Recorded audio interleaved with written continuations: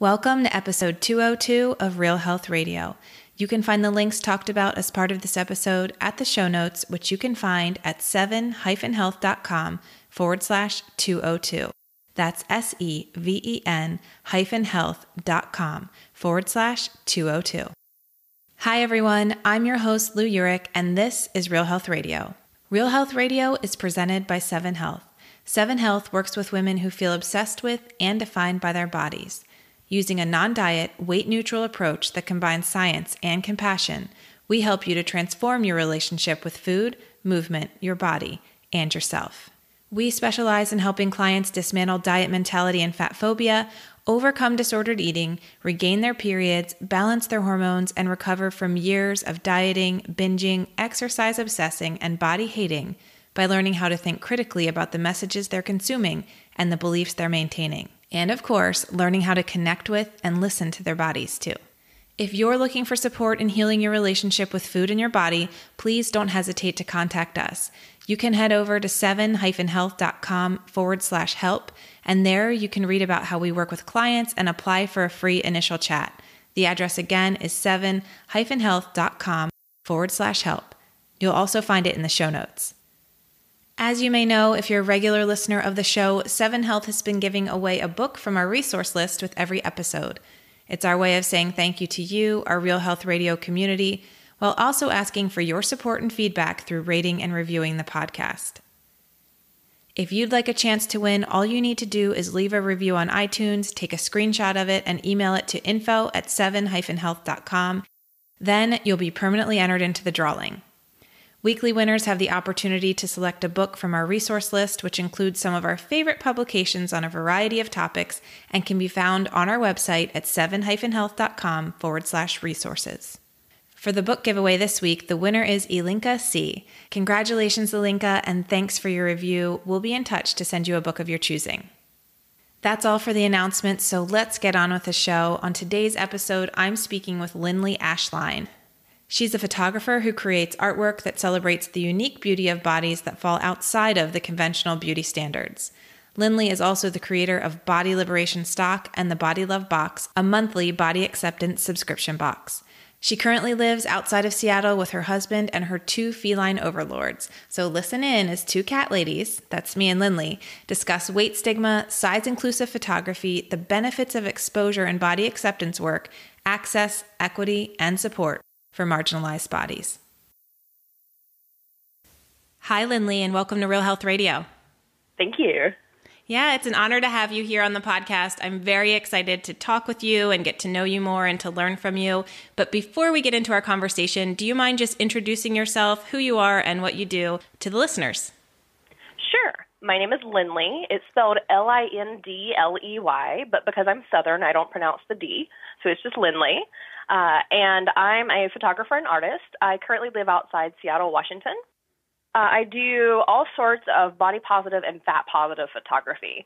And so that includes client photography, like portraits and boudoir and small business branding sessions. I also do stock photos, which has been a really cool thing because I'm currently the only person in the world producing fat positive, fat centered commercial use stock photography. And I also run a subscription box that's called the Body Love Box. So I have my fingers in a lot of different pies, and that makes me really happy. Yeah, I love the work that you do, and I'm so excited to dive into our conversation around that. But before we do that, do you mind telling us a little bit about your relationship with food and body growing up? And historically, it's something we talk about with every guest on this podcast, and I'd love to get to know more about you in that way as well. So I had a bit of an unusual relationship with food and my body and with pop culture and diet culture as a kid because I grew up without a TV. I lived in rural North Carolina and I was kind of isolated. So, and I was that kid who would rather like go into the woods and have a pretend tea party with the fairies than like go to the mall. So I just didn't really have a whole lot of exposure to pop culture as a kid.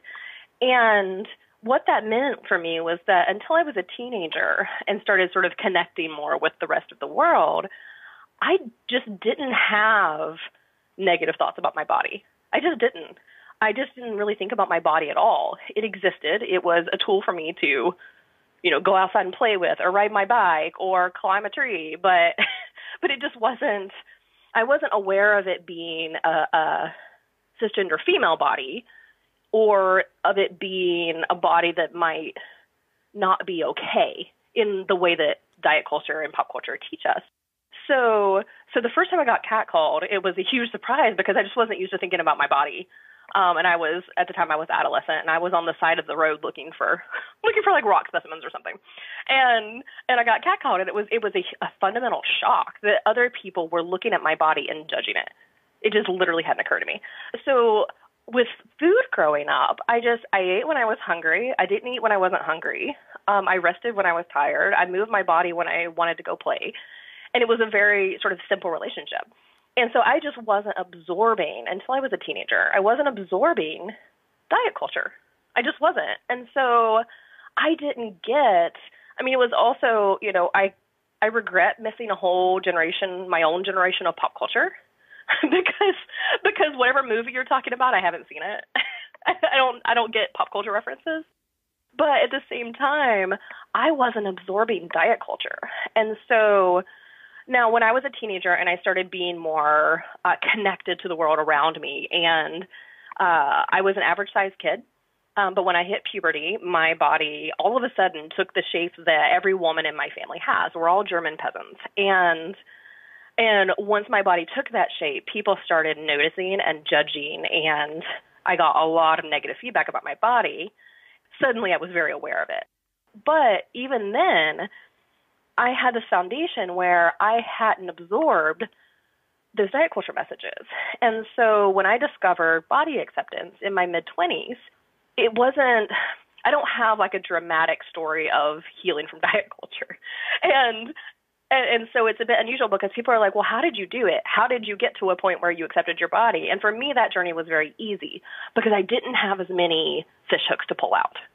So my relationship with my body and food growing up was relatively, in the world we live in, a relatively healthy relationship because I just wasn't, it didn't occur to me that there was anything wrong with me or wrong with the way that I ate food.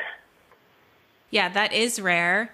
And oddly enough, that's my story too. So listeners of this podcast who have heard the episodes where I've shared my history are going to say we're two peas in a pod because my story is the same. I was much more interested in playing and art and being active, and my parents and my family were just totally intuitive around food. And yes, food was a big part of our lives and of our gatherings and our time together in a celebratory fashion, in a connecting fashion, but it wasn't judged, and we weren't made to go on diets, and no one was critiquing my body. My sister and I have very different body types, but no one was critiquing our bodies against one another. And we didn't really make those connections either, like you said, until, adolescence, things like that. You start learning the way that the world is viewing bodies. But it's so interesting for me to hear you say, body acceptance generally came pretty easy to you because of that, because I was curious. And one of the questions I had been hoping to ask you was about that,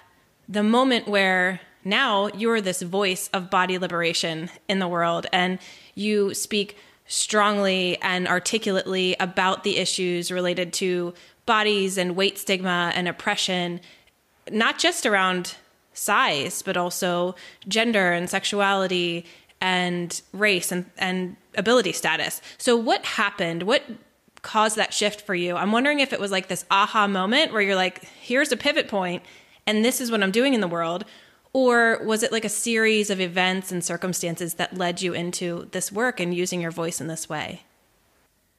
It was, it would be fun if I had that sort of exciting epiphany moment to share, but I don't really. It was a series of very, very small, sort of events over time, and mostly internet-based because I'm essentially a creature of caffeine and the internet. And so back in the LiveJournal days, in like 2007, 2008, I discovered a LiveJournal group called Fashionista. And that was all these amazing, wonderful fat women. I'm using fat as a neutral descriptor here, not as a judgment. But these wonderful fat women who were completely rocking plus-size clothing. And as a younger adult, I had learned at that point, I had internalized that I should feel terrible about my fat body. But it was just sort of, again, because I had not been exposed to a lot of the specific strategies for what you're supposed to do when you have a bad body. In the early 2000s, I embarked on, I was gonna diet. and my version of dieting, because again, I hadn't grown up listening to commercials for South Beach or Atkins or whatever. And so my version of dieting was to eat a lot of cucumber and nothing but cucumber for like 3 weeks. And of course it made me hungry and cranky, and I lost like 3 pounds. And that was it. So at that point, much younger Lindley said, well, clearly dieting doesn't work for this body. So, I'm a failure, but I don't actually care enough about becoming a not failure at dieting to like seek out anything specific. So that was my one bout with dieting. But a few years after that, I discovered this life drawing community, and there were these women who were like wearing tight skirts and wearing bright colors and being fashionable and stylish. And it was just amazing. Like, it was a big fundamental shift for me, but I don't know that it was like one event. It was very gradual over a few years.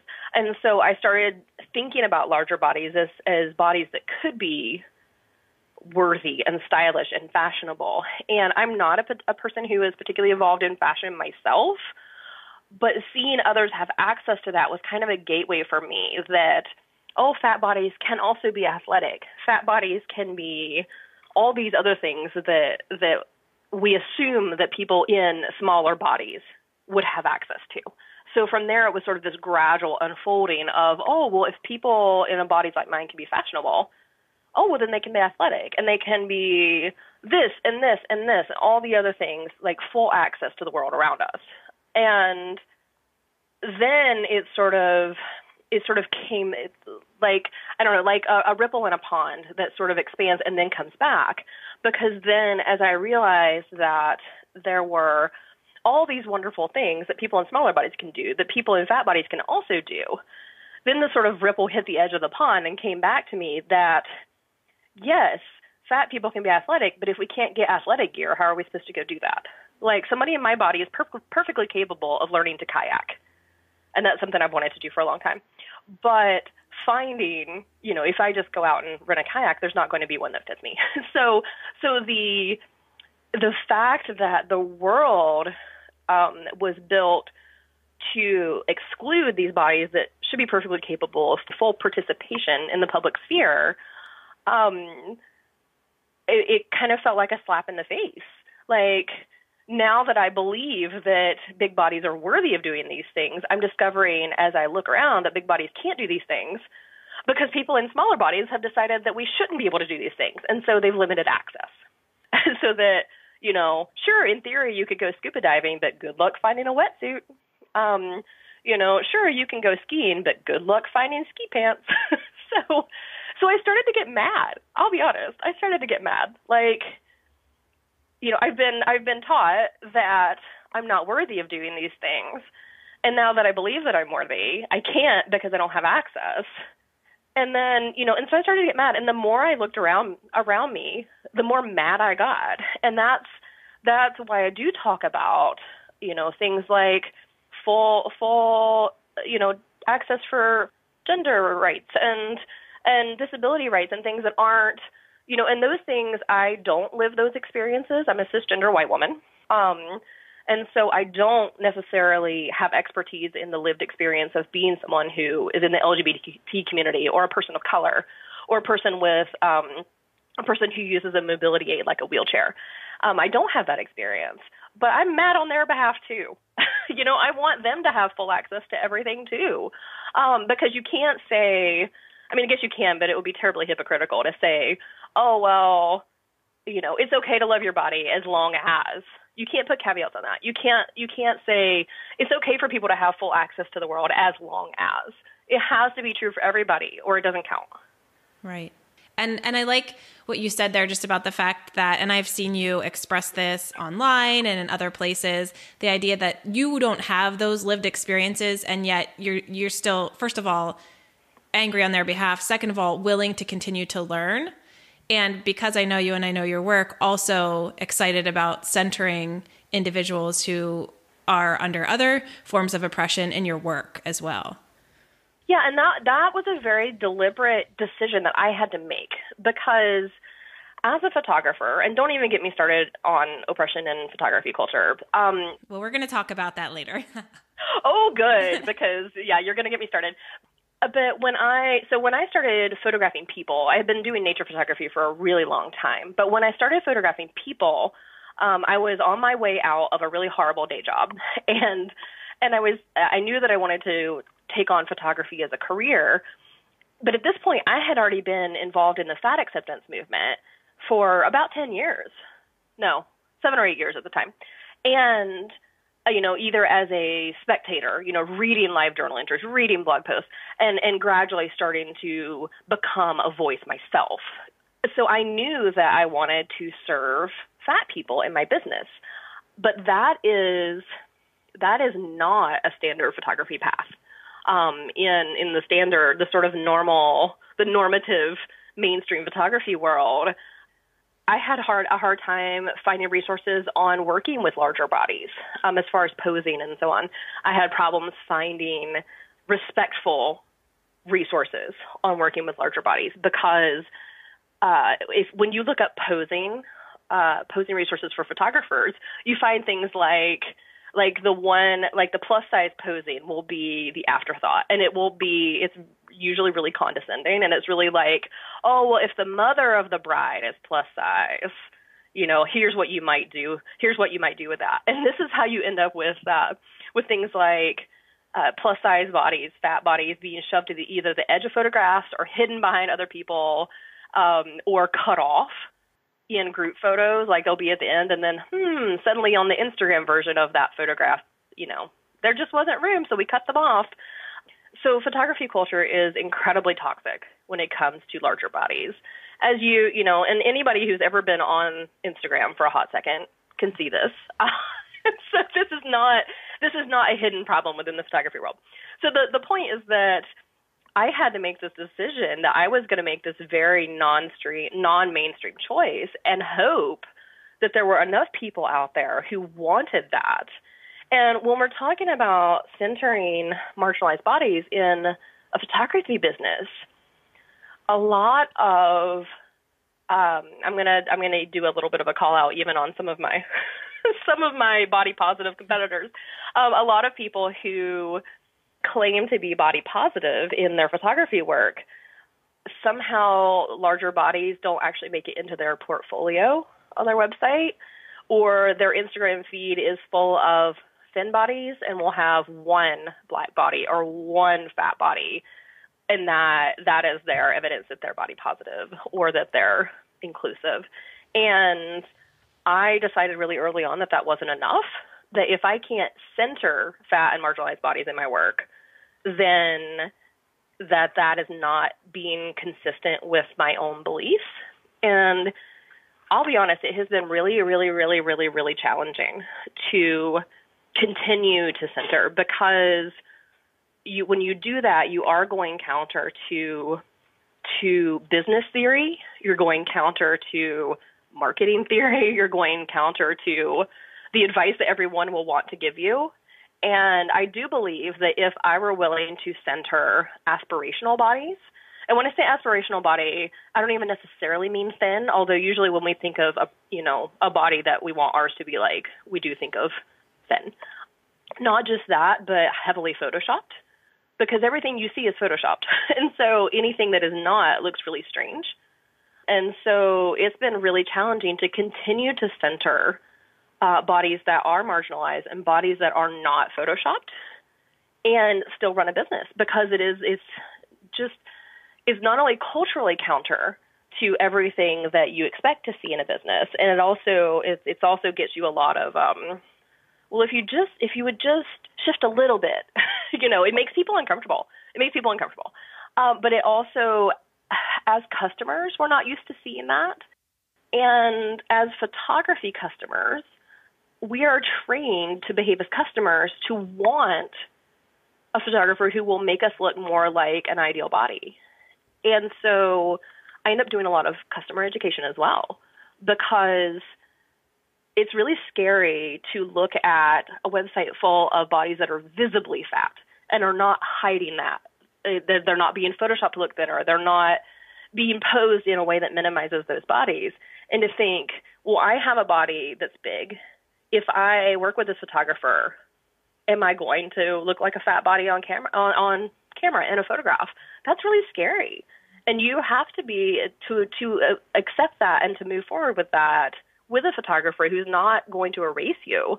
You do have to be at a certain point in your own journey where you can either be comfortable with that or be willing to use that as a tool to see yourself as you actually exist. So it's scary. Oh, man.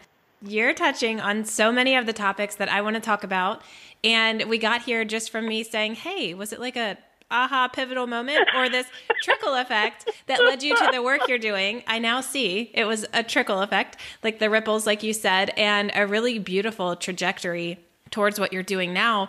I'm going to ask you a question based on right where you ended, which was this idea of photography being, like you said, people either come to you already at a place where they're ready to take up space, including in a photograph, or you said as a part of that process of getting ready, of becoming ready to take up space, of allowing themselves to do that. And I wanted to talk to you about this because I know in my work with clients, I encourage them so often to take more pictures of themselves and familiarize themselves with their own body, and also to get photography if they have access and can afford it, or find somebody who they trust to take photos of them for this very reason, to familiarize themselves with their bodies and to begin to build that confidence in taking up space in imagery and seeing themselves and recognizing their own bodies, not as other or worse or different, but as worthy of, and as them, as who they are. So I'm just wondering, what are your thoughts, and how is that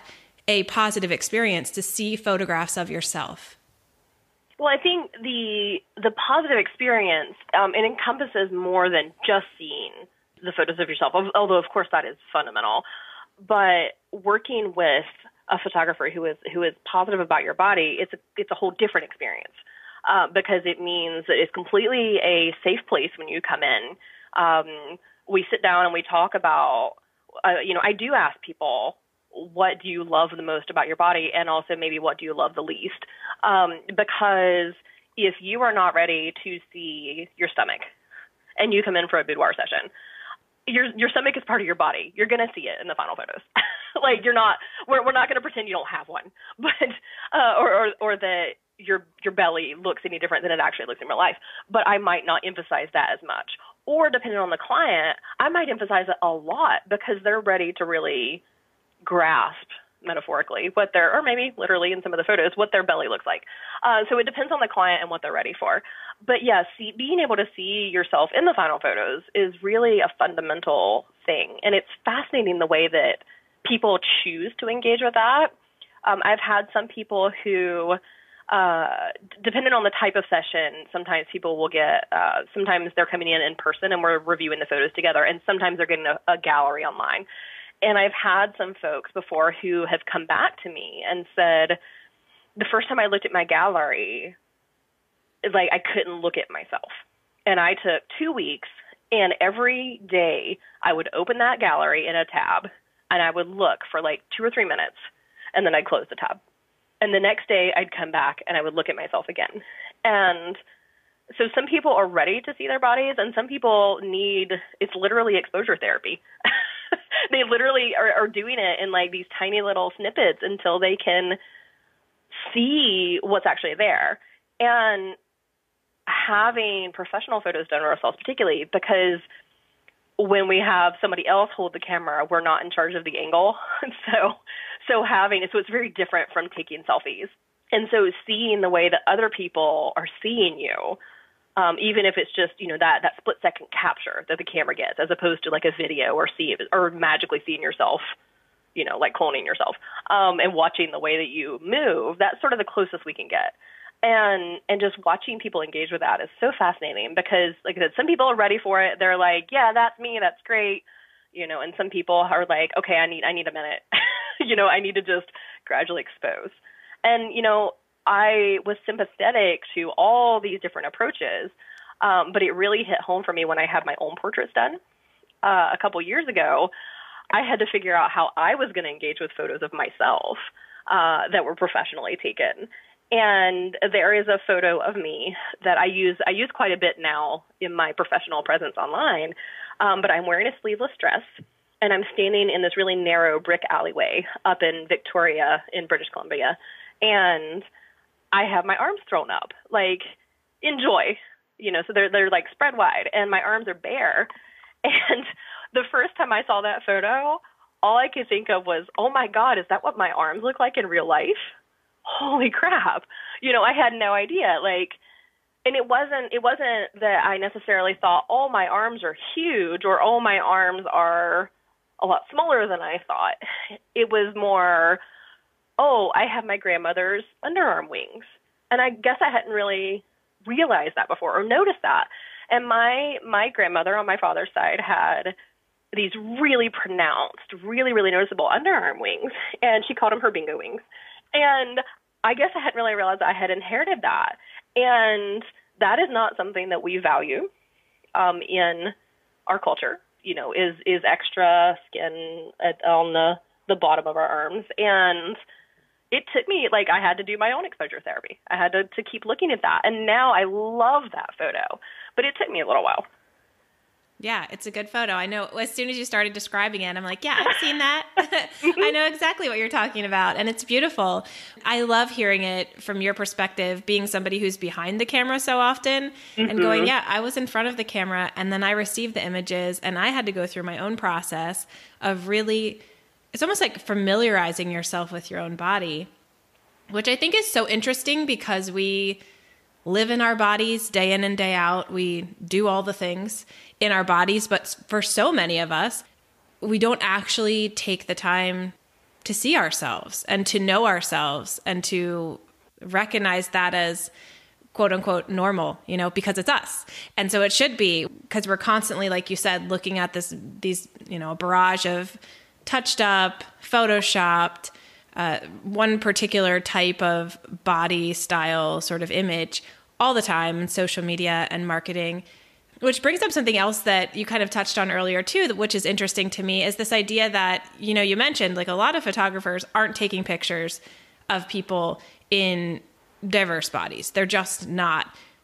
And I see that because I see media and marketing every day. But in my actual lived experience of going to the store, picking up my kids at school, or any other thing that I choose to do, I am seeing those bodies. So it's so interesting to me that you brought up the point of, oh, well, it's hard for people to see their bodies because it's not what they see all the time. It's not something they're familiar with in the imagery that we're typically seeing. And yet in our everyday life, I see every type of body. Yeah. Well, and this is, I'll be honest, this is one of the areas where I get mad again. Do it.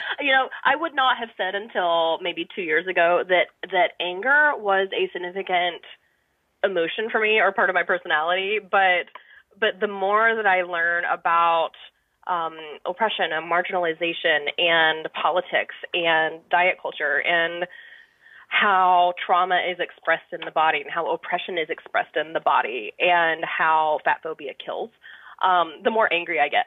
And one of the areas where I get really angry is when people who are invested in diet culture for one reason or another want to tell me that fat bodies don't belong in the public sphere.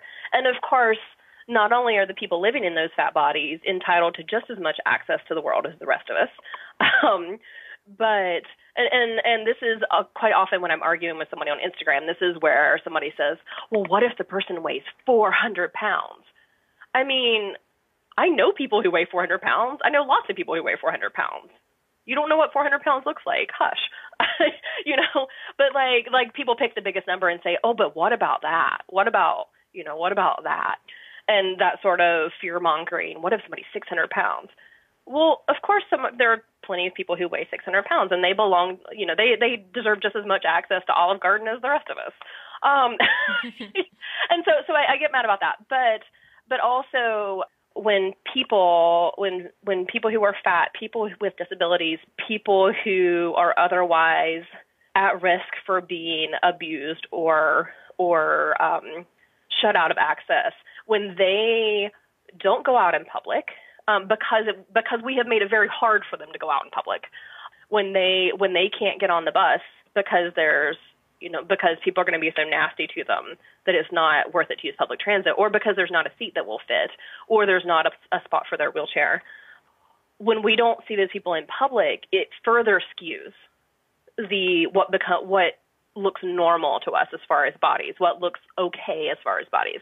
And so I think your point is really, really, really, really valuable, that if you pay as much attention to the bodies around you in daily life as you do to what you see in a magazine or on Instagram or on Facebook, you will start noticing that the bodies around you are normal, and that there's a much wider scope of bodies around you. But you still may not be seeing extremely marginalized people, and it's because we have created a public space in the U.S. where they are not welcome. And when I say not welcome, I mean we have built an infrastructure where some people don't fit. We have built an infrastructure where some people are visibly not welcome. And that does skew, because people think that they never see people who weigh 800 pounds. I guarantee you, first off, that you've seen people who weigh 800 pounds, and you just didn't know it, because bodies vary so widely. I weigh 270 pounds, and I wear a size 26, 28 pants in like Lane Bryant sizing. I know people who are half my weight, literally, who wear close to the same size in clothing. And I know people who weigh twice what I do who wear the same size in clothing.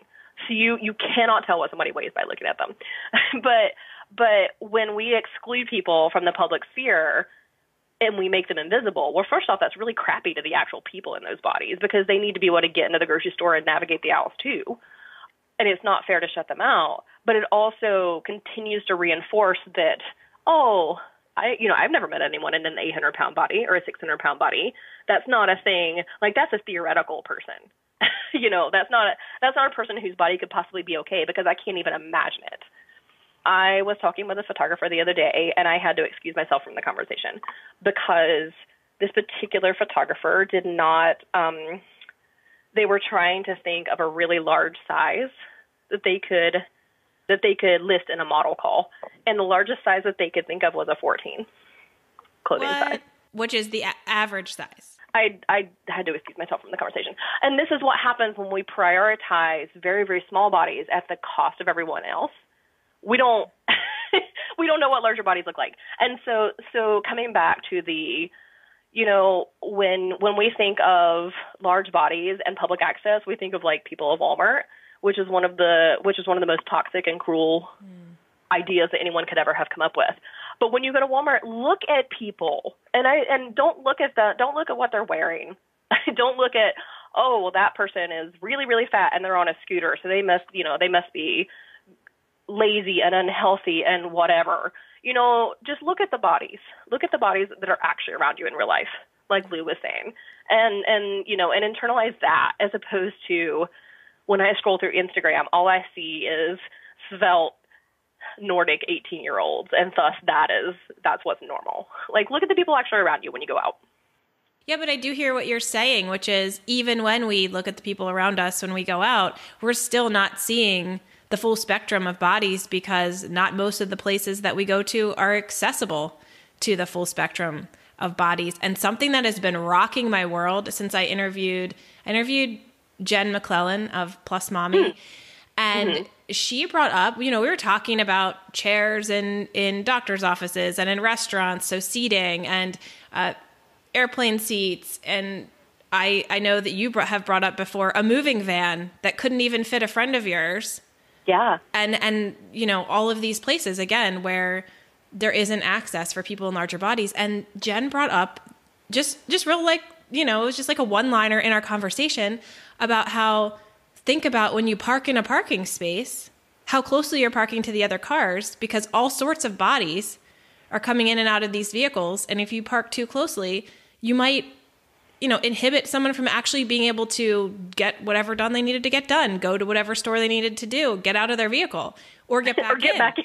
Right. Yeah. And I was like, holy shit. I am 37 years old. I am still learning every day the things I take for granted being in a thinner body. And still like being fat positive and doing this work and caring so strongly about body liberation. And there's still things I miss. And that has just ever since, I don't not think about it. Like I have to think about it every time I pull into a parking space. But even so, that in and of itself probably keeps a lot of people out of the public sphere. Just the way that our parking spaces are lined. Oh, yeah. I know so many fat people who have horror stories of like being trapped outside their car in a parking lot because while they were in a store, somebody came and parked right up on their door and they're having to, like crawl through their own trunk into their cars or trust that, like you're standing there. Think about what this would feel like. You're standing there in a parking lot. People have parked so closely on both sides of it that you can't get in either of your doors. And you're standing there debating whether you're going to try to like break into your own car through the trunk and like somehow try to crawl in like at this tiny little space and, humiliate yourself. And somebody comes along and offers to back your car out for you. And not only is that a completely humiliating experience for most of us, that might happen to, but then you have to depend on the kindness of this stranger not to steal your car on top of it. And to know, and I want to emphasize that part of the background of all of this is to know that when you are in a fat body and something bad happens to you, you will be blamed. And this is true of any marginalization, any oppression. If you're in a Black body and something bad happens to you, you're going to be blamed. If you're in a female body, if you're in a body with a disability, or in an LGBT body, this is going to be, in the background, in the back of your mind, that this is going to be, how can we blame this on you? And honestly, I think the reaction to a local news story where a fat woman was trapped outside her car and a man walked up and offered to back it out and then stole it instead, the reaction would be laughter. There were, out of 100 Facebook reacts on that local news story, 99 of them would be the laughing face. And so in the back of your mind all the time that if anything bad happens to you because of your body, most people are just going to think it's funny. And so I get mad about that too. Oh. I get mad about that too. Oh, totally. Because as you're talking, I'm like, and this is why the idea of the minority stress theory is so true. And the fact that when you are constantly stigmatized and oppressed, that is doing something to you physiologically, raising your cortisol, messing with your hormones, because you're daily living under that scrutiny and under that fear. And like you said, the idea that it's in some way, in any way, it will be blamed on you, which is why a lot of people in marginalized bodies have particular health concerns, not related to their bodies, but related to the stress of being in that body in a culture that's bigoted. I recently started seeing a doctor who is very firmly in the health at every size philosophy and framework. And I had a series of, my entire life, I'd had a series of increasingly less fat-phobic doctors as I stopped putting up with it and started seeking doctors who wouldn't shame me for living in the body that I live in. But my blood pressure went down 20 points when I had it taken sitting in that health at every size doctor's office. It's 20 points just from being taken in an office where I wasn't stressed because I felt like I was had just been shamed about my weight or was going to be shamed. Yeah. 20 points. I believe it. The body, I'm reading through the book, The Body Keeps the Score right now. And it's fantastic. I highly recommend it. It's quite academic. It's going to take you a lot of work through unless you're used to reading academic material, but it really emphasizes how our bodies tell that tale. But I want to come back really quick to, you were talking about, you just hadn't realized, being a person in a somewhat smaller body, how a parking lot, how strange and terrified an environment like a parking lot might be for someone in a marginalized body. And I have been running a thin privilege series on my Instagram that is primarily meant for people in smaller bodies who just don't realize what it's like to navigate the world in a fat body. And the responses to that have been, again, really fascinating. Some of the responses have been, oh my gosh, I live in a thin body and I had no idea that this was, the same environment that I'm navigating with no problem. is, designed to exclude you. But the other, to be honest, the primary response that I get from people, and sometimes it's outright trolling, and sometimes it's just people who don't get it and don't want to, because they've never had to face any kind of oppression and they can't grapple with it, is you deserve that. And some people are softer about it, and some people are harsher about it. But the message is, you deserve that because of the body you live in. You deserve that because I'm not going to list them because I don't want you to internalize them any more than you have to. But insert anti-fat stereotype here. I'll list two.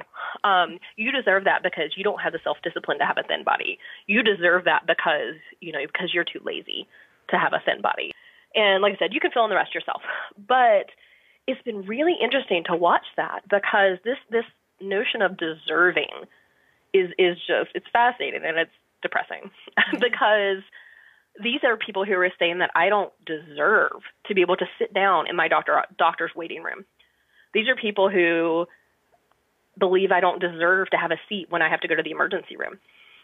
These are people who believe I don't deserve to fly on an airplane or to sit down on a bus or a train or to be able to sit down at a restaurant. And a lot of it comes back to seating because that's very visible. But people who think I don't deserve to have health care that doesn't consist just of lose weight. Or learn to kayak. Or, the people who think I don't deserve to ski or to kayak or to ride a horse and yes, there are horses that are bred to carry heavier weight people. Because that's one that always comes up, like animal cruelty. No. I'm not talking about riding a pony in my 270-pound body. But like a Clydesdale can carry me. Come on. At any rate, these are people who think that I don't deserve to have full access to daily life. People who think I don't deserve to be able to get to an office so I can work. People who think I don't deserve to live. And they've been taught that. This doesn't come out of a vacuum. And when you see these responses and you see these trolls, dozens of trolls every day, over and over and over, the sort of the through lines become very clear. And there's so much fear in this. There's so much fear because, of course, fat people are taught that we don't deserve to have access. But thin people are taught that they better not, become fat or they will no longer deserve access. Right. And there's so much fear in this trolling. There's so much fear in these responses because when they say you don't deserve it, because what that means is that if they ever show the slightest sign of any of those things that they assume fat people do all the time, if I eat an extra donut, and I want to be clear here that we know from actual science that fat people and thin people eat about the same types of food and about the same quantities. But thin people are taught that if you eat an extra donut, or if you don't eat at all, if you eat sugar, if you eat, if you have the regular pasta instead of the whole grain pasta, if you have, if you rest when you're tired instead of going to the gym, that's the slippery slope to becoming like me. And that means that you will no longer deserve access to the world. How terrifying must that be? I mean, I grew up, I've been fat since puberty. So my entire adult life, I've known that the world thinks I don't deserve to have nice things. But how terrifying must it be to be in a thin body and be scared of, sinning all the time or proving yourself unworthy, and then suddenly you're in the outcast class. Mm-hmm. It must be terrifying to live with all the time. Right. I mean, not as terrifying as not being able to access the public sphere already, but Exactly. Yeah, that's what I was going to say. And you listed the two types of clients that we work regularly with here at 7 Health is, it's either people who are in thin bodies who are afraid for whatever reason of gaining weight, of getting larger, who are experiencing disordered eating and eating disorders, or people in larger bodies who are experiencing disordered eating and eating disorders, negative body image, again, at either side of the spectrum, but who are there already experiencing the bigotry, the shaming, the concern trolling that happens. And then the like I said before, the previous group of people are the ones who are afraid of experiencing it, whether that's a conscious fear or it's subconscious. But what I find so interesting about this whole conversation and about trolls in general is they're so quick to put the onus on individuals. It could be really alleviating and kind of like lift all this fear, I guess, except for the fear of change. But it really could alleviate a lot of fear to say, hey, you know what? Our system's broken. Our culture has some changing to do. We could shift this together when it comes to the places and spaces and situations, or we could just put the onus on somebody who's fat. Like, right. I guess that's what's hard for me to understand is what harm does it do to a concerned troll to start trolling the systems that are doing this? Troll the airline industry, troll the people who decide. So what? The municipalities, the cities, the counties that decide where to paint the lines for parking. Like, why are we not trolling these people? And instead we're trolling the people who are negatively impacted from those choices. I don't get it, but I will say that it took me time, obviously living in a privileged body, to see that. And I'm still seeing it, as I shared. So it's no condemnation to anybody who's listening who's like, whoa, mind is being blown. Let it be blown. and then let it be blown again and again as we continue to shift the focus from someone living in a larger body or an otherwise marginalized body to the systems that are keeping them oppressed. I think it comes back to the just world hypothesis. And I've actually, as we're talking, I've actually pulled this up in my browser so that I can read you the proper definition. But the just world hypothesis, thanks Wikipedia for this definition, is the cognitive bias or assumption that a person's actions are inherently inclined to bring morally fair and fitting consequences to that person, to the end of all noble actions being eventually rewarded and all evil actions eventually punished. And I talk about this quite a bit in my work in various forums because that is what diet culture, that's one of the fundamental parts of diet culture. And it's also one of the fundamental parts of ableism, is this, it feels very simple in that it gives us this really, it's false and it's toxic, but it's also really simple and easy. It gives us this, if you have been a bad person and done bad things, then that is expressed in your body. If you have been virtuous and done good things, then good things will come to you, and thus that will also be tied to your physical body. And so diet culture gives us this super awesome shorthand that says, if you live in a fat body, you are a long list of negative things here. I mentioned a couple of them earlier. If you are in a thin body, then you have done things right, and you have been rewarded with a thin body. And of course, that ignores science and genetics and reality in general. But this just world, it's very simple, and it's very easy to fall into and stay into because it just gives you this wonderful shorthand.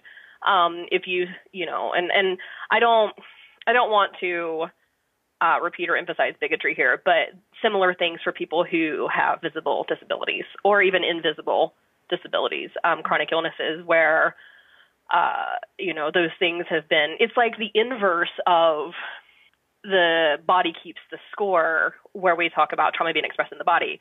This is like the bizarro world toxic version of that. Like virtue or something.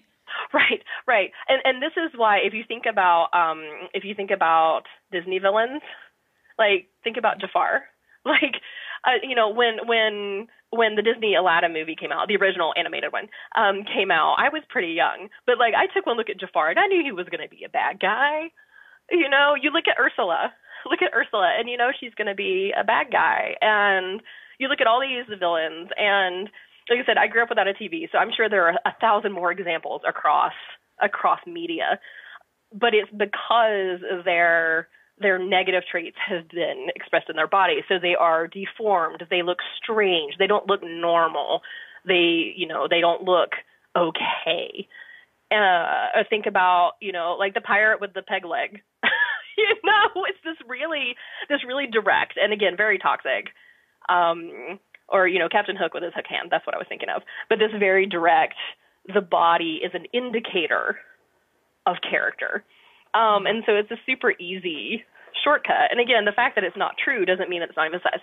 And diet culture emphasizes that. And that's part of that fear too, that if I become fat, it proves I'm a bad person. It shows the whole world that I'm a bad person. And so again, there's this fear keeping people in line. Oh, totally. So coming back to the trolls, that's part of this just world thing is that there are a lot of rewards to perpetuating oppression. So if I if I go troll somebody because I'm not like that person and I don't want to be like that person, I'm reinforcing in my own mind the fact that I'm not like that person. Right. Because, maybe I didn't go to the gym today, but I'm not like that person. And I'm feeling really threatened by this person existing. So I'm going to go reinforce that I'm not like you. But then also so this is a little bit inside baseball, and this is very of its place in time. So I don't want to go into a lot of details about it. But there has been a pretty high profile cluster on Instagram where there's a particular group of fat activists who've been targeted by a particular group of really dedicated trolls that are all very based around a particular guy who runs some online fitness accounts. And these are all people who are very, very, very, very, very involved in bodybuilding, gym, fitness culture. And they have been making these very high profile attacks on a bunch of fat activists on Instagram. And they are a really good example of how there are rewards to reinforcing oppression. Because every time one of these dudes goes and trolls a fat activist, he's also proving to his friends that I'm one of you. I'm not like them. They don't deserve to have nice things. And I'm reinforcing that because I'm one of you. I'm a good person. And so every person who sneers at people of Walmart, every person who doesn't hire a particular professional because they would rather go with a thinner professional instead, every person who is a concerned troll on Instagram, every person who chooses diet culture over body freedom. And again, that doesn't mean that you're a bad person because there's a certain amount of protection in that. If you are a thin person who picks a fat photographer, that's a brave choice in the world we live in the sense that, you could choose to be associated with someone who is higher in the hierarchy and thus associate yourself with those positive traits that we assign people. So I'm not saying that if you've ever had a talk with your niece about, I'm just worried about your health. If you have ever, done some things and you're feeling a little called out right now, that's good. You probably need to feel called out. And, like I said, I'm the angry, shouty lady on the internet, so I'm probably the one to do it. But I'm not saying that makes you inherently a bad person, because aligning ourselves with oppressive systems has rewards. There are social rewards in that. There's safety in that. And, I think I'm getting a little muddled here about it, but because I feel so strongly. But these people who are trolling, people who are making choices to invest in diet culture, there's safety in that. Because let me tell you how much crap I get from even people that I'm close to sometimes about my choice to not diet. My mother feels differently than I do about it, about diet culture and about dieting. And we have occasional discussions where I have to reinforce that I'm not going to diet, even now. And my entire career is based on anti-diet concepts. And so I've lost friends when I stopped participating in diet culture. I lost friends. I have had family members sort of drift away, and that's fine because they're full human beings. They get to make decisions too. And I found wonderful friends. I've found amazing colleagues. I have the most incredible clients. It's like the people who buy my subscription box, say, you're making a real difference in the world. And that's amazing. But there's safety in going with the mainstream. And every time you post an anti-diet meme to your Facebook page, that can be hard and scary when you start doing it because it's not safe. It's not, you risk losing the rewards of privilege and you risk losing the rewards of thinness. If you don't live in a thin body and you participate in diet culture and you stop doing that, you risk losing that reward. Like you miss out on approval. You miss out on belonging. You miss out on sometimes physical safety. And that's hard. And so the people who are the loudest, I'm not in their heads, but the people who are the loudest proponents of diet culture, I just assume they're the ones who are most afraid. Mm-hmm. Yeah, that makes a lot of sense. And I can only really relate it to, obviously I'm doing this work too. And so I see the concern trolling and I get the fear side of it as well. In my personal life, I can relate it to I am the survivor of religious trauma. So in that way, it is very similar. This idea, like you're speaking of the just world and some of the experiences that I have had with religion and the ideas around you're in or you're out. Here's what keeps you safe. Here's what keeps you not safe. You're safer still if you call out people that are out. And you make more of a fuss about people who are on that side of the line, because that way you can remind yourself that you're in, that you're safe, that you're still okay. And I can understand that human nature side of it, of wanting survival and wanting to make sure that your place in the group is secure. I see that. And also it causes a ton of harm. Mm-hmm. So this concern trolling thing, we're just randomly talking. I like it because I'm like, I feel like we're just hanging out and like, oh yeah, that. But we're hitting on so many of the things that I had wanted to talk to you about, because concern trolling was certainly one of them. And I want to bring that back as you were sharing about this idea of the safety in either calling people out for their bodies, putting the onus and the responsibility on them, and continuing to try to make people in larger bodies or other marginalized bodies invisible. Bringing that back to photography, do you think that's the same reason why most photographers aren't taking pictures of a range of body types? I'm sure that there is a component of that. I think when you run a small business, and I want to note here that I have the privilege as a business owner. My spouse has supported me financially and emotionally, and he's a fantastic person. We've been married. We were high school sweethearts.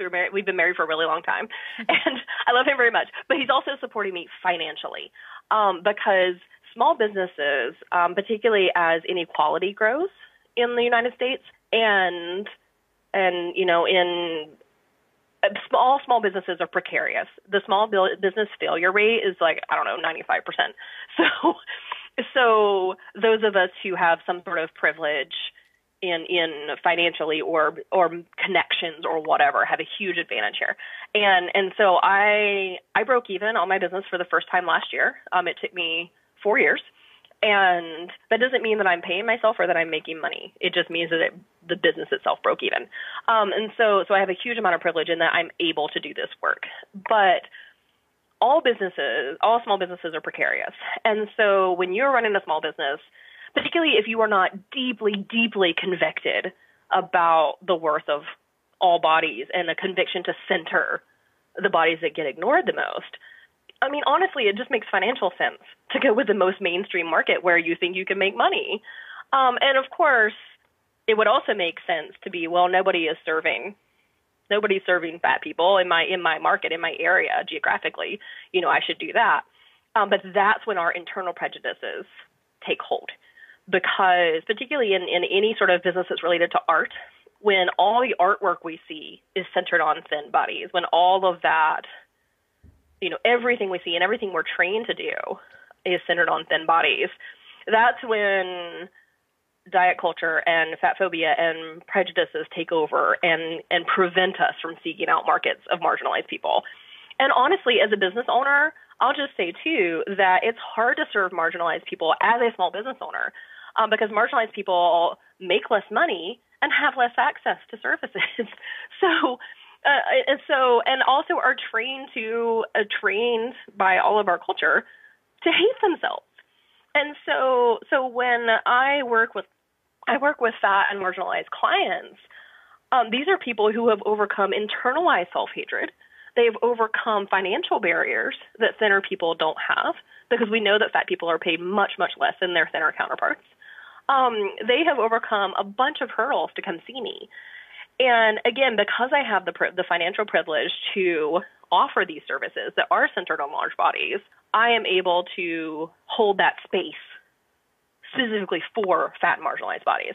But if I were a single mom, or I were in a thin body and just hadn't really been exposed to these concepts, or if I were firmly convicted about these concepts, then, I would probably be out there with, only serving thin people too. So yes, yes, of course, photographers and all business owners should be making their services inclusive. But at the same time, I don't agree with not being inclusive and not being good at serving large bodies, but I get it too. I get why people don't. Because if I desperately needed to pay my rent, yeah, I'd probably be out there photoshopping people too, to be honest. Yeah, and so I hear what you're saying is something that we've echoed in other places and spaces as well. Those people with the most privilege have the greatest responsibility. Yes. Of doing this work. It shouldn't be on the shoulders of the people who are marginalized. It shouldn't be on the shoulders of the people who aren't privileged in other areas financially or the like, but the people who do have privilege. In this case, you're saying as a small business owner, you have the privilege of another source of income through your partner. And that's something that you know and you can rely on. And because of that, you have more opportunity to do this work. I really think that that's so valuable to hear because we could share that same sentiment across all things. Those of us in thinner bodies have a responsibility, have the privilege of being able to, like you talked about earlier, I have the privilege of being able to post anti-diet memes all day. And I'm going to get way less of the troll. And I still get trolls, but not nearly as many as somebody who is in a larger body who posted an anti-diet meme is going to get. Mm-hmm. And so I have more privilege, so I can speak up more. I can do it more often. I can use the platforms I have to be able to speak in that way, the same way with ability status, the same way people of color should not be the ones responsible for fixing the system that's broken and build against them. This is a message that we can share across the board. So I love that you brought that into, hey, as a small business owner, we have varying amounts of privilege. And here's how I'm using mine. For other people who are privileged and maybe are photographers or artists and their curiosity is beginning to be sparked by what you're sharing, what's your advice for getting into the work of being more inclusive? How do they start? Well, I have so many thoughts about this that I'm literally writing a book. It's called Body Liberation for Business, and I'm working on writing it. I don't have a release date yet, but there's so many components, and I'm sitting here trying to sort of condense it. I think the first thing I would say is, unless you have been involved in the work of identifying and dealing with your own internalized fat phobia for a long time, is to work on that first, because you can't pursue, I'm going to serve people in fat bodies as a business strategy if you don't like fat bodies. And by I don't mean am sexually attracted to. I mean respect and treat like normal human bodies.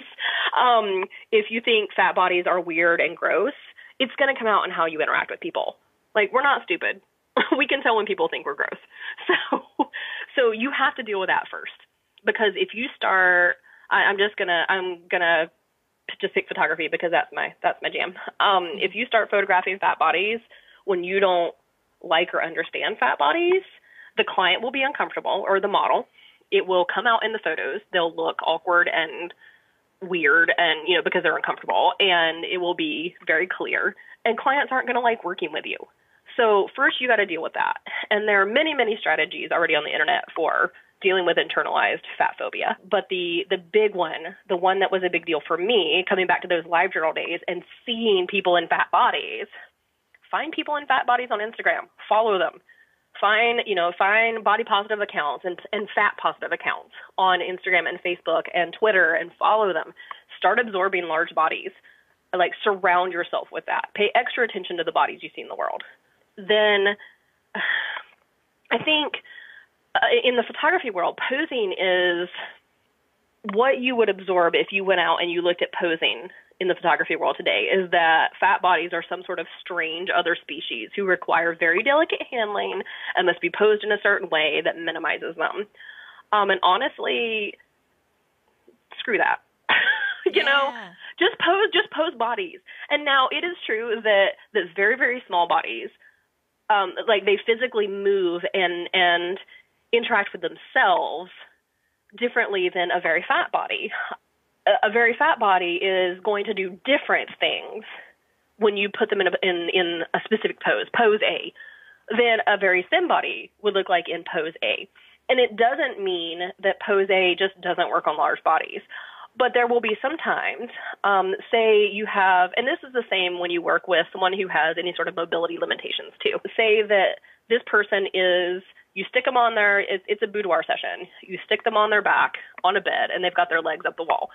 Well, some people's legs are going to cross at different points than others. But the fundamentals of the pose are still the same. And it doesn't mean that fat body isn't going to work in that pose, or that fat body can't do that pose. It just means that they may need to have their legs parallel to each other instead of crossed. It's not like fat bodies aren't some weird other species of that require an entirely different set of poses, unless you were dedicated to minimizing those bodies.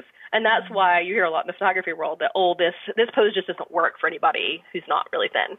It's not that it doesn't work. It's just that it looks different, and it doesn't minimize the body in the way that you prefer. So if you are dedicated to minimizing bodies, I was going to say don't bother trying to work with fat people. But honestly, there will be fat people who want their bodies to be minimized. And that can be, I think it's not the ideal offering for a client base, I think. But that can be a really important gateway too. Just allowing people to see themselves, even if the poses are like sort of traditional minimizing ones. I think that can be an important gateway. So, 5 years from now, Lindley may listen to this recording later and go, what were you thinking telling people that? But even if you can give people a gateway into seeing themselves, that can be important too. So any step that you can make to let fat people see themselves and to see other people in bodies like theirs, as long as that is not a shaming context. Because I'm not saying that you should come in and say, well, because you got a big old booty, I'm just going to Photoshop it to be smaller. That's not what I'm talking about. But taking boudoir as an example, because boudoir is one of the most posed of all the types of current portrait photography styles. Boudoir there are very specific poses that you need to get people into, and very specific, like back arching and popping your boobs out, and very specific leg crossing and very specific poses to look sexy. And even if you are sticking with those poses, just letting fat people access them is a start. So I think any incremental move you can make towards non-shaming representation of fat bodies in your work is a good one. Like, you don't have to go from being aspirational bodies only in your portfolio to like my level of wild-eyed activism. You don't have to do that all at once. But any step you can make, even if you are just putting one fat person in your portfolio in beautiful non-shaming poses, that counts. Even if you're putting, more people of color in, even if you're just one step. But to do that step, again, if you're going to do that step and you are not going to perpetuate fat phobia via your business, you have to work on that first. After you've worked on that, I think it will become more clear to you how you can work with clients in a non-shaming way and how you can start representing. So I think the root of it is really do that work first. Fine, go look up Jess Baker and look at Jess Baker's books. That's a great, really easy entry point if you are not, if you don't have any idea where to start. Just start following fat people on Instagram. And the more that you get used to seeing those bodies, the more you'll get used to seeing the beauty in those bodies. So it's not like, I don't want you to go out there and photograph people or draw people because you feel like you have to. Because again, that'll come through. I want you to get to a point where you can do that because you see value in those bodies artistically. And if you can get to that point, then you'll see where the first steps are, I think. That's really great advice. I do think you're right. The work starts there of working on your own internal biases and then working towards fat acceptance and broadening the scope of the people that you see and the bodies that you embrace and celebrate. Of course, that'll translate into your work, into the work of photography or art, because the one thing we need, well, the thing we don't need any more of is photographs of people in larger bodies looking sad or suffering or without heads or whatever the typical photographs are. We don't need more of that. We do need more of people celebrating all bodies and all shapes. And this leads to a question I have about a word that particularly comes up with my clients a lot. And I am really quick to jump on, and I'm so curious to hear what you have to say about it. And that's the term flattering. For me and the work that I do, when most of my clients bring up the term flattering, they're talking about flattering as in, does this outfit make me look smaller? Mm-hmm. Do I take up less space? They're talking about flattering, meaning getting them closer to the cultural beauty ideals and standards. So for me, I'm like, stop talking about flattering. Actually, no, what we really do is we do an exercise. We do an exercise where we reframe what flattering means, and I have my clients define it for themselves based on their core values. Mm-hmm. And then that's how they approach an outfit that makes them feel, joyful or more like themselves, comfortable in their own, whatever it is. But I'm curious for you as a photographer, you must hear the word flattering all the time. And I'm wondering how you deal with it, how you handle it, how you use the word. Oh, so many thoughts here. And this ties right back into posing, because when we talk about posing, it's always, it's whatever is going to be the most flattering to this body. And it's absolutely 100% when we say flattering, we mean as thin as possible. Right. There's no question there. And, on a personal level, screw flattering. Because, the thing is that flattering is also one of those concepts that's only applicable to a body or up to a certain size. At my size, there's very little that, like, when I think about clothing, there's not a whole lot of clothing that would be, quote, flattering, unquote, to a body that is shaped like mine.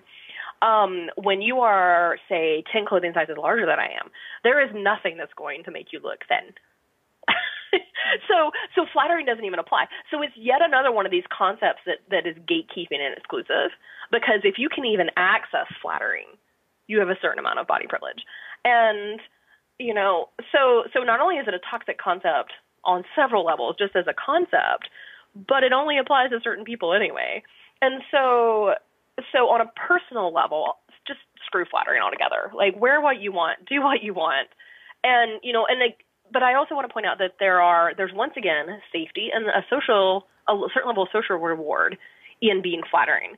I get treated, when I go out in my daily life, I'm treated better if I am wearing clothes that one might call flattering, the clothes that are meant to make me look as small and taking up the least space possible, than I do when I'm wearing what is comfortable and what I enjoy wearing, which today happens to be Hello Kitty jammy pants, because I'm working, I'm just at home today. So I have Hello Kitty jammy pants on and a hoodie.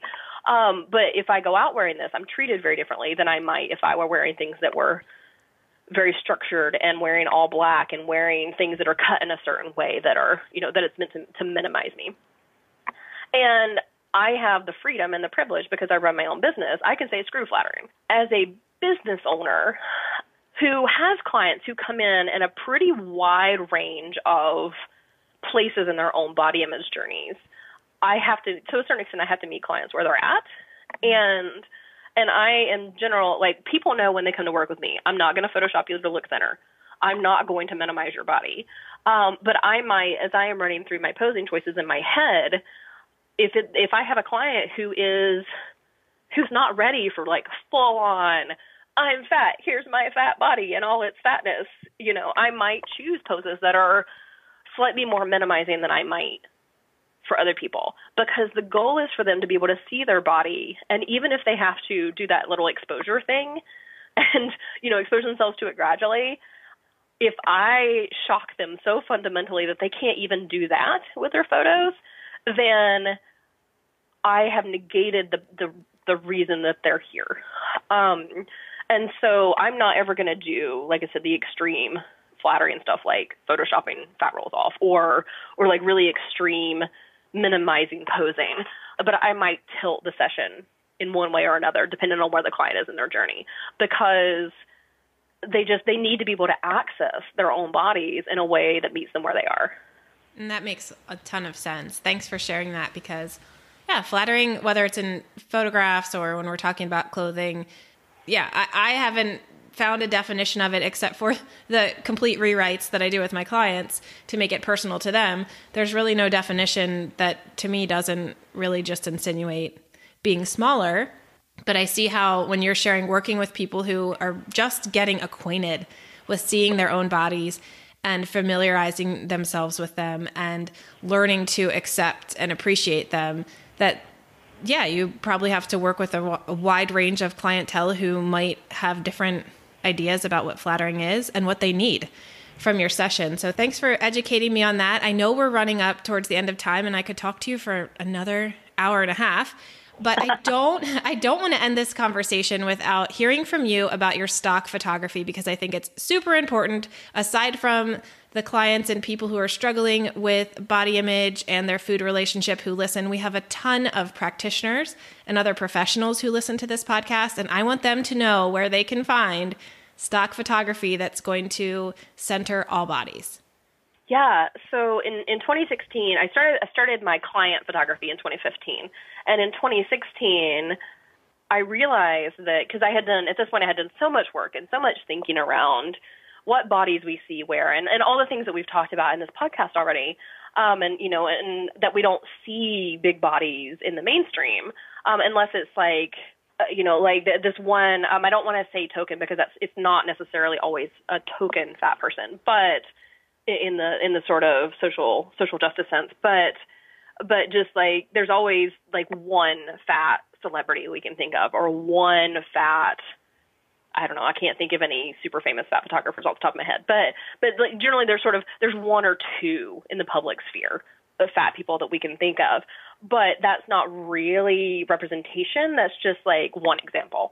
But that's also true. Part of why we never see fat bodies in the media is because so much of the media and advertisement and marketing, all these worlds run on stock photos.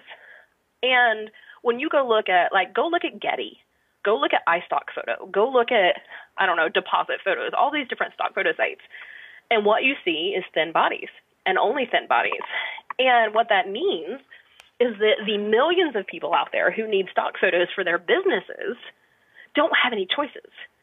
So part of the reason that all we see is thin bodies is because that's all that's offered on the stock photo side. Because anybody who doesn't have the budget to like hire a photographer and roll their own photo shoot for their business is buying stock photos. And when the only stock photos that are available are these very normative ones, well, that's what we see. So I found this magical way to change culture with like one person and one camera, and a whole bunch of people who are willing to step up and represent for people who look like them. So I started creating stock photos. I previously that stock photo brand was under representationmatters.me. I have recently combined that with the rest of my photography business so that I had more time to sleep, because it turns out that running multiple brands takes a lot of time. And so that's now under my main brand at Body Liberation Photos. You can get to that at bodyliberationphotos.com or bodyliberationstock.com. Either one will take you to where you need to go. But the whole site is primarily fat bodies, and there's as much as representation as I can get of people of color and people with various illnesses and disabilities. And every person in there, it's just been such a cool project because every person in there, if it is two women posing together as a couple, they're an actual couple in the real world. If it's somebody that I have tagged with chronic illness or depression or bipolar disorder, that's a person who actually has bipolar disorder. That's what that person looks like in the real world. If it's a person who is non-binary or transgender or like Polynesian American, whatever, that's a person who is legit, like they're not acting. That's actually who they are in the real world.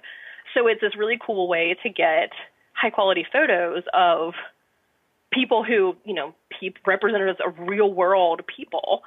And the funny thing is that since I've started, it's just become apparent what, like, just this yawning chasm of need that needs to be filled because, I am one person with one camera. And so with, and I have access to certain things and I don't have access to others, but there's a desperate need for photos of fat people in medical contexts that aren't shaming. Because we've all seen like that stock photo of like the fat white woman with like a kind of a concerned hand on her stomach, and then the thin white female doctor who with like a hand on her shoulder. We've all seen that photo. But like we don't have positive context. And that is not something that I have had a chance to tackle yet, is medical context. But like we don't have anything. So you can't see representation of fat bodies in medical context in the media because we don't, in a positive sense, because we don't even have that. It doesn't exist. And it's on my list, I guarantee you. But just being able to give companies and small businesses and individual, sole proprietors, and there are hospital systems that are starting to use these photos, and just giving people a way to choose to represent large bodies. That was something that literally didn't exist in the world. And at this point, in 2020, I have there's a couple of competitors who have sprung up who are releasing some things for free. And I do release some stock photos for free every month via my newsletter as well. And so it is wonderful that there's some free resources out there now that are doing things similar to what I'm doing. And then my work, most of it is not free, but that's because I need to eat. and also because the people who are in the photos, I'm paying them a living wage for their time too, which is so important because these are marginalized people. Right. And nobody wants to pay them anyway. So the fact that I'm offering them a living wage for their time to come in, or they can choose to get photos from the session, one or the other. And some of them choose photos and some of them choose money. And of course that's completely up to them. But that transgender woman who is walking on the beach or whatever, like, who else is offering to pay her a living wage for her time? So I feel like it's sort of a cascading way to support causes I believe in. And it's like I said, it's freaking magical because I get to represent large bodies. I get to do it at a living wage for my own time. I get by charging an appropriate amount for the photos. I get to pay marginalized people a living wage. They get a chance to get in front of the camera because most of the people that I'm working with, they can't afford a professional photographer. So it gives them a chance to see their own bodies in that context. And, in a positive context, and they get to help change the world too. It's absolutely a thrilling thing to be working on.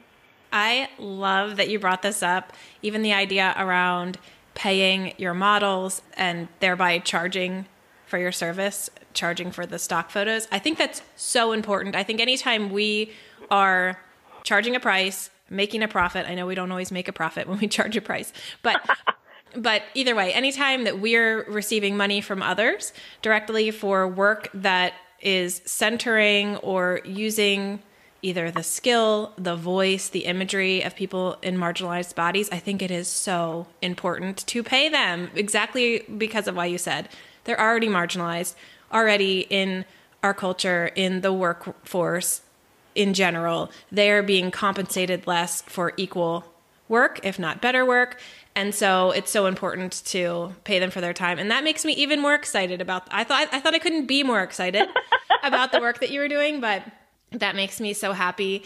I know that's not the only thing you do though. So we have the stock photography, but you also, I am a follower. I receive the Body Liberation Guide. You have a Body Love box. I'd love for you to share about some of those things with the listeners as we're wrapping up so that they can find out ways that they can get more of your voice and more of your wisdom in front of them if they'd like it. Yeah. So the Body Liberation Guide is my weekly email newsletter, and it's free. And so one of my superpowers is organization. I'm an extremely organized person. I always have been.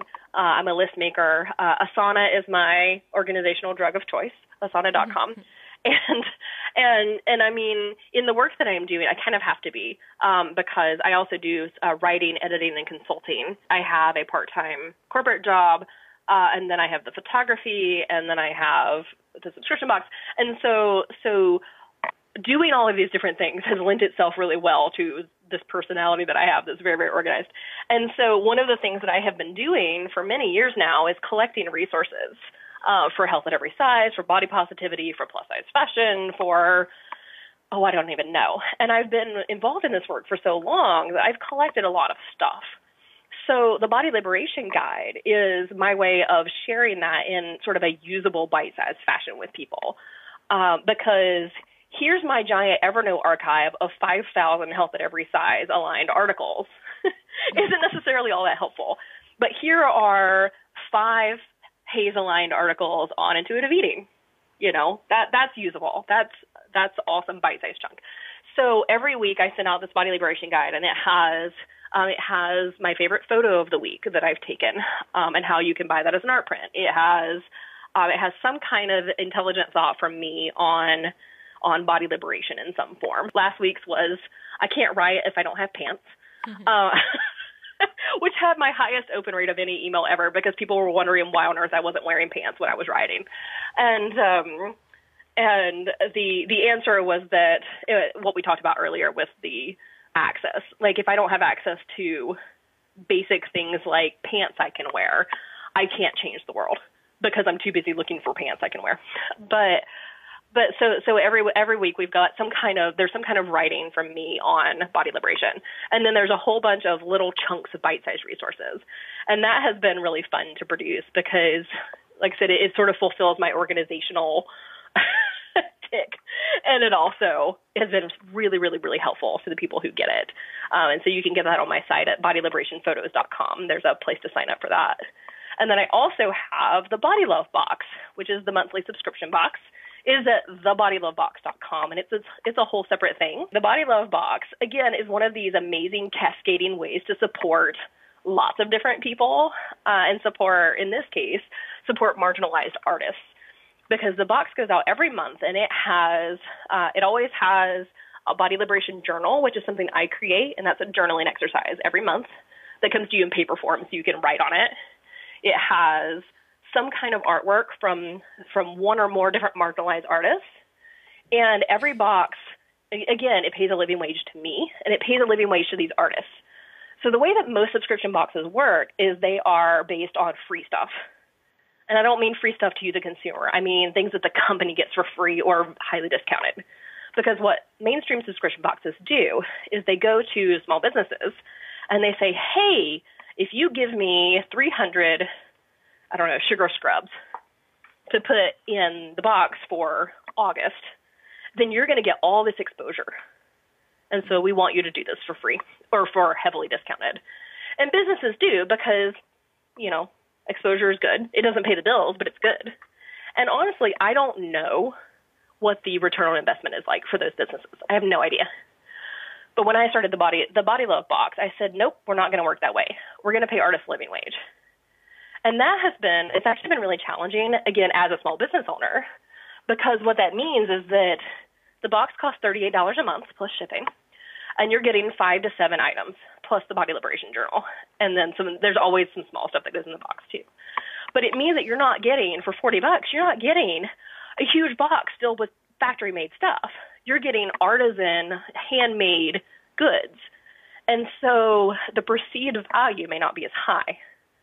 And so that is something where I have to do a lot of customer education. Like, this is what happens. This is what it looks like when we pay people a living wage. This is what it looks like when we pay people for their work in an amount they can live on. So on my end, it means I don't haggle. When business owners tell me what their wholesale rate is, if I can afford to put it in the box, it goes in the box. If I can, it doesn't. I don't ever come back to them and say, can you cut that wholesale rate in half? I know you're going to take a loss, but it'll get you a lot of exposure. I don't do that. And so everything that goes in is at this living wage. And it means that everything that goes in is actually supporting marginalized people, as opposed to, you'll get some publicity out of it. and so this is another thing that I'm so proud of, because once again, it's this cascading way to help people. And it's a really fantastic way for allies, people who are in various types of privileged bodies, particularly folks who are in thin bodies, to not only learn more about the experience of living in a fat body, because I put a lot of zines in because they're the perfect size to fit physically, and they're one of the most honest and raw ways to look at the experience of living in a fat body. There's one that I send out, one I sent out in the very first Body Love Box that's now in the shop where you can buy a single issue. It's called Fat is Beautiful.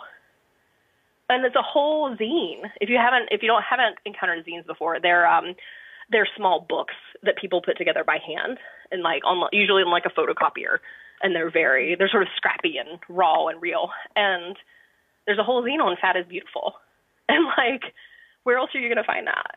And so it's this really great way particularly for allies who again do statistically tend to get paid more and have more privilege, and to not know what it's like to live in this oppressed body. It's this really great way both to learn and to support. And so I have a lot of people in thin bodies who do subscribe, partly so that they can support less privileged people, and partly because they're there to learn. Oh, that's great. One more thing that I would love you to tell everybody, all the listeners, is where they can find you in general, website, Facebook, Instagram. Where can they get more of Lindley in their life? So Central Lindley is always at bodyliberationphotos.com. And I'm sure that will be in the show notes too. Yes. And that will take you to everything. That takes you to the Body Liberation Guide. That will take you to the stock photos. There's a link in the navigation to take you to the Body Love box too. But if you want to go straight to the Body Love box, it's at thebodylovebox.com. The Body Love box does have its own social media channels too, so it's always at the Body Love box: Facebook, Instagram, Twitter. If you want to find me, I am at Body Liberation with Lindley on Instagram. On Facebook, I'm at Body Liberation with Lindley Ashline. And on Twitter, I'm at Lindley Ashline. And again, all these things are on the website because they are many and varied. And so that's always your central. bodyliberationphotos.com is always your central location. Perfect. And listeners, you can find all of these links in the show notes as well. We'll put them right in there. Lindley, it is time for us to go. But before we do, can you just, if you had one thing to share with the listeners when it comes to body liberation, if there's one thing you want to make sure they either learned from this conversation or something you haven't yet had an opportunity to share, what would you want to tell them? Oh, wow. I think the thing that I would most want to share is just be aware of other people as you move through your day, both in the sense that we've talked about, look at other people's bodies because it will help you normalize your own body within the context of the wonderful natural range of human variations. But just be aware of other people in the sense that if you're in a waiting room and you happen to have sat on the bench, like the one bench in the waiting room, because you have a person, it was nice to be able to put it down beside you, and you notice another person walk in. Are they bigger than you? Maybe they need that bench. Maybe that's the only chair they can sit in that waiting room. So it might be nice to just sort of casually get up and move to a chair with arms so that the person who can't fit in that chair has a place to sit. Maybe if you're in line for a public restroom and a fat person is coming out of the restroom, maybe scooch over so that they can get by you. Just be aware of other people. When you pull into a parking lot, maybe don't park right on top of the car next to you. Because you are actively, that's an act of activism. I know it sounds really silly and minor, but it's not. It's not petty at all, because just being aware of other bodies in the same space as you're actively making other people's lives better. And so that is the easiest act of fat activism that you can start with right there. Thank you for that advice, and thank you so much for being a guest on Real Health Radio. It was wonderful to chat with you, Lindley, and I hope we can do it again soon. Yeah, thanks so much for having me. That's all for this week's episode. I hope you enjoyed it as much as I did. Now, before I say goodbye, I want to leave you with a personal recommendation, or four, as we've been doing at the end of every episode. This month, what I really want to do is continue the momentum I'm hopeful you've gained in understanding white supremacy and engaging in anti-racism work as a result of our global civil rights movement to seek justice and equity for Black lives here in America and everywhere. I'm assuming and oh so hopeful that you've already begun doing the difficult and life-changing work of dismantling your own racism. If not prior to the murder of George Floyd and Breonna Taylor and so many like them, then surely since then. So I thought I'd encourage you to keep going and keep learning with some helpful podcast resources direct from my personal podcast listening list to you. The first podcast I'll recommend is White Homework, which is a conversational podcast designed to teach white people in particular about racial disparities and restorative justice in America. Another great one is Seeing White. It's an oldie, but a goodie. Produced by Seen on Radio, this series discusses the origins of race and thereby whiteness. It helps the listener to understand white supremacy and begin the work of dismantling it in our own lives and our communities. 1619, which launched last year, gives an honest account of America's history through a storytelling approach that begins with the arrival of slave ships on U.S. shores in, you guessed it, 1619. And finally, Code Switch is a weekly NPR show hosted by journalists of color who share their thoughts on race in America through pop culture, history, politics, and more. And there you have it, 4 wonderful podcasts to continue your anti-racism learning and living. Hopefully one, if not all of them, resonates with you. Happy listening, my friends, and thank you for joining me and Lindley today. We'll be back next week with another great episode of Real Health Radio. Until then, you can find us at 7-health.com, and the show notes for this specific episode can be found at 7-health.com/202.